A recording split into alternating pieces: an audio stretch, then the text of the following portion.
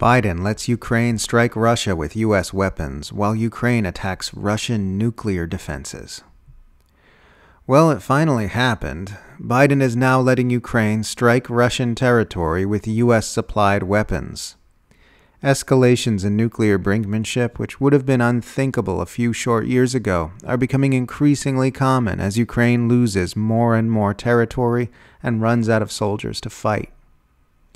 In a new report from Politico titled, "Biden secretly gave Ukraine permission to strike inside Russia with U.S. weapons," which cites multiple anonymous U.S. officials, the article's authors correctly described the new White House authorization as a, quote, "stunning shift the administration initially said would escalate the war by more directly involving the U.S. in the fight," end quote.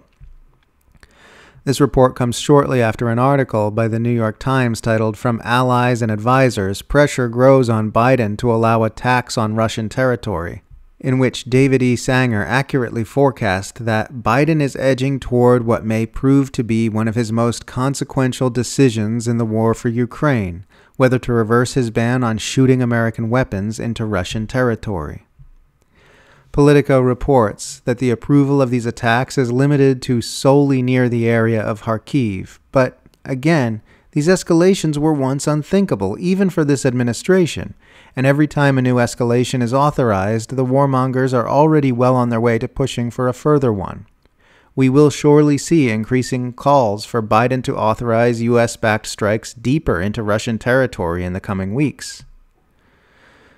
This new development comes just after we learned that Ukraine has been repeatedly attacking Russia's early warning systems for incoming nuclear strikes, with Ukrainian drones targeting Russian radar sites hundreds of miles from Ukrainian-controlled territory.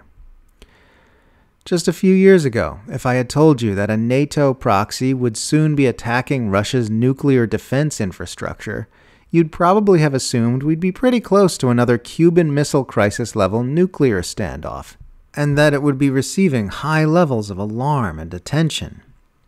But this report is barely in the news, and hardly anyone in the West even knows it's happening.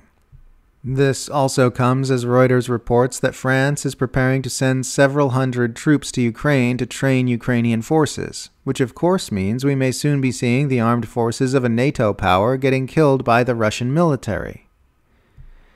Any of these three new developments has the potential to lead to unpredictable events which spiral out of control into a nuclear war between NATO and the Russian Federation, which would be the single worst thing that could possibly happen on planet Earth. There is no excuse for anyone to be playing around anywhere remotely close to such a precipice. And yet here we are. As we discussed last year, the terrifying thing about the West's pattern of continually escalating against Russia every time it doesn't get a nuclear ICBM to the kisser for the last escalation naturally incentivizes Russia to attack NATO directly in order to re-establish its credibility for deterrence. So far, Russia has been content to respond to NATO's escalations by just tearing into Ukraine with greater and greater ferocity. But if the Western Empire keeps interpreting every time Russia doesn't attack NATO forces directly as a sign that it's safe to keep escalating, at some point Russia's going to have to hit NATO. It is not sane or acceptable that any of this is happening. The Empire knowingly provoked this war, and now it's getting more and more casual about risking the life of everyone on this planet as its proxy runs out of lives to throw into its gears. And it's just so hard to draw attention to this, because there are so many other horrible things happening in the world which the Western Empire is also directly responsible for. The Empire is increasingly acting like a wounded, cornered animal as China rises and the U.S. slowly sinks into post-primacy.